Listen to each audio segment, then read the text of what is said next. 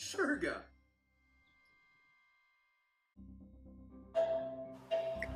Hi guys, I wanted to build a much smaller house today. I was shooting for a starter home that would be under 20,000 simoleans, and I really missed the mark by about half. So instead it's about $40,000, but it was still really fun to build, so I wanted to post it. This house has 3 bedrooms and just 1 bathroom, and a nice open space living room and kitchen dining room. I adjust the outside walls a couple times even after I started decorating, just to make room for certain things. But the general shape really didn't change. I kind of had it in mind as what I wanted it to do. As a nice little entryway that'll be attached to a porch you'll see me build here.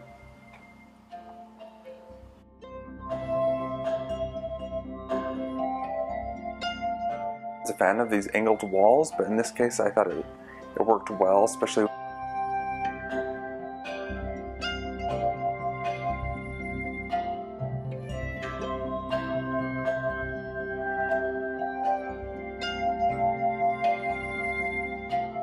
porch is a really small porch, but it really adds to the effect and kind of brings that country home look to a much smaller, almost bungalow style house.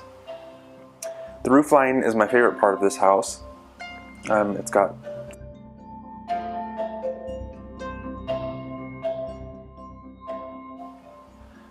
I love the roof lines of this house particularly. It's got lots of different roof lines that kind of intersect and work together to really kind of make the house look bigger than it actually is. And it really adds to the country feel of the house.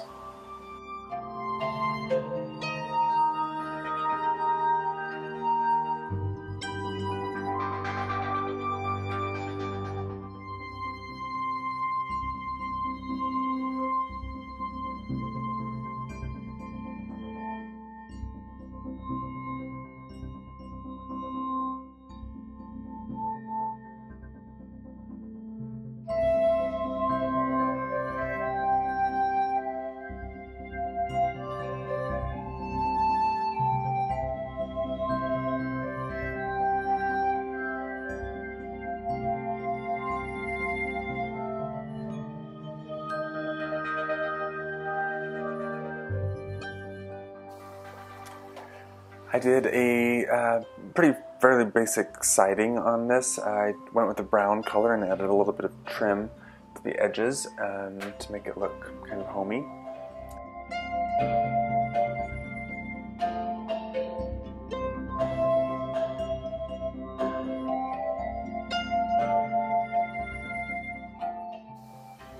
I went for really simple doors and windows. I know I wanted shutters on some of the windows. I ended up kind of switching it halfway between building this house later, just so I can adjust for my furniture. But it really makes it nice, kind of a suburban looking home out of this country style.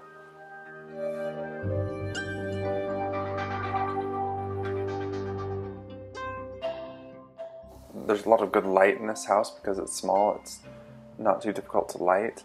The windows really do kind of work because the space.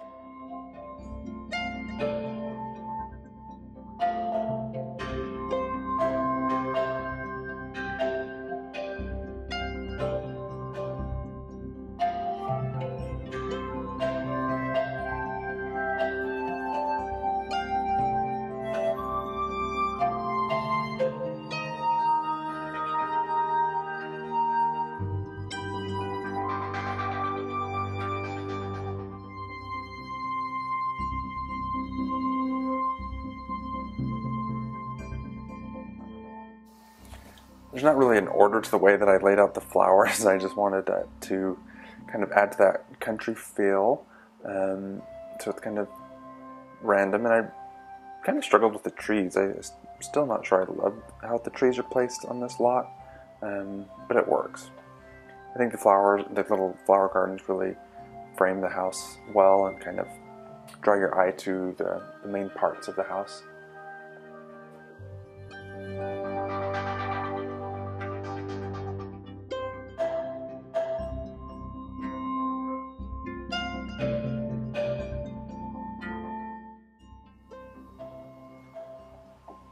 entryway, I just added an archway that leads right into the living area. I went with wood floors throughout the house, and then half wood paneling and half wallpaper or paint on the top. I went with kind of a brown taupey color, and then lighter ones in the bedrooms and more of a cool blue color with the same paneling in the bathroom. I really don't love the lighting options that are in Sims 4, so I ended up changing it halfway through as well, but it works in this case. And I decided to go with this kind of brown gold theme with kind of natural wood colors throughout the house, and I really do stay consistent with that in just about every room. So there's not a whole lot of difference in the color choices of this house, but I really liked how it turned out. You saw I kind of moved windows around to accommodate my furniture, which is something that's really nice to do in Sims that you can't really do in real life.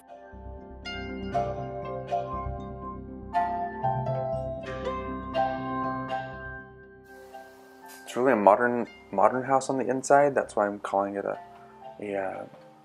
modern country home. The insides are very modern, but still have very much a contemporary or classic feel with the wood floors and the wood paneling on the sides.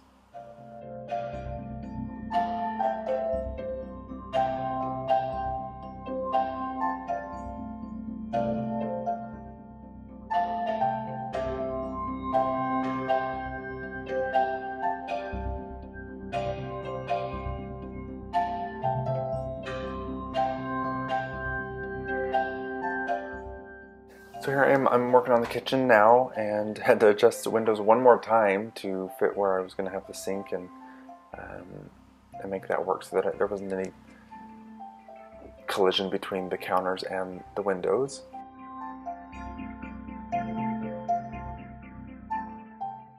I added a small two-person bar counter that really makes it, again, adds to the modern feel of this country home.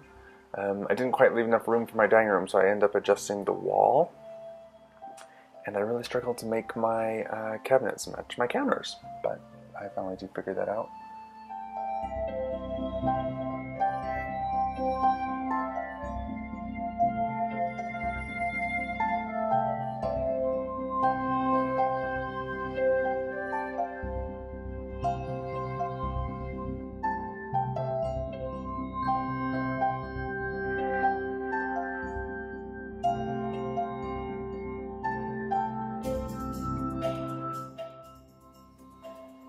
Like I said, I had to adjust the dining area to accommodate my dining table. I had meant to have that wall extend further out toward the street, but had to do that later.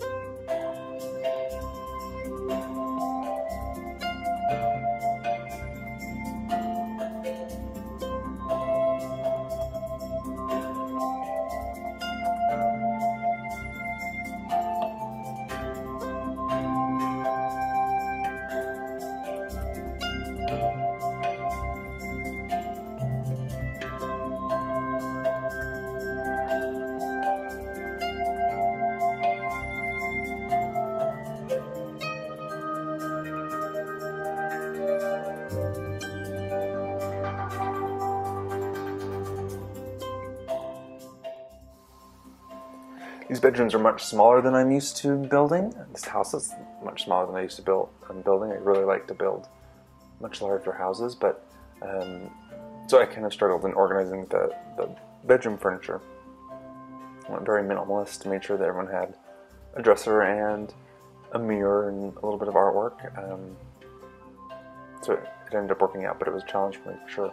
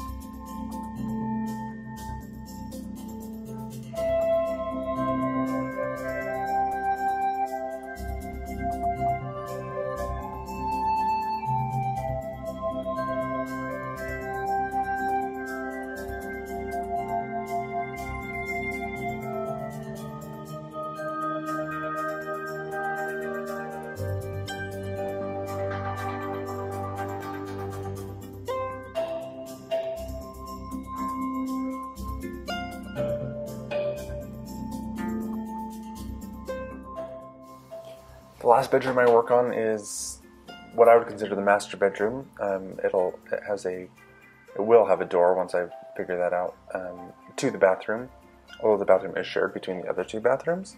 It's the largest of the bedrooms. It's towards the front of the house, and it's got the most space. I went with the very modern furniture in this one, all keeping with the same color scheme, like I mentioned, and I really like the way this room turned out.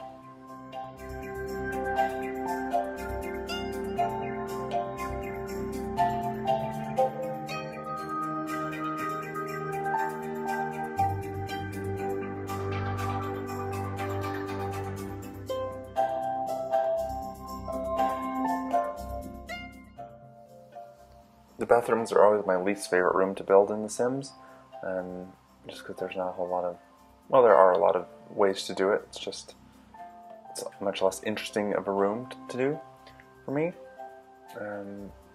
This one worked out really easily.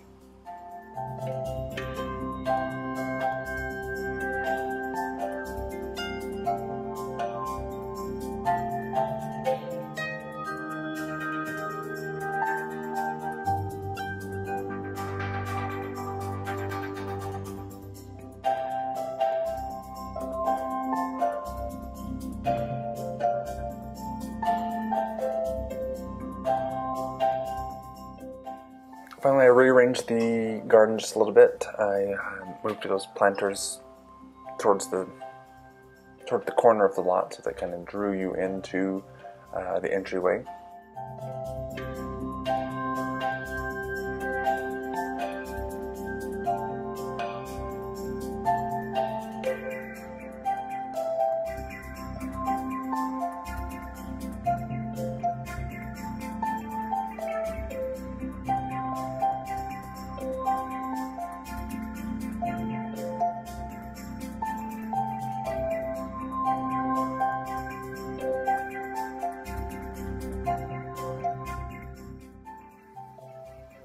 And then finally I added a few more trees to the back to give the lot some height above the house.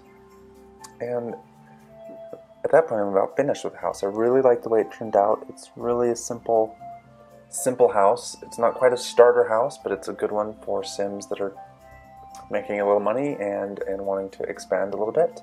There's room enough for a small family or a group of people with a nice clean palette of color on the inside that can easily be adjusted to taste, and I really like the way this house turned out.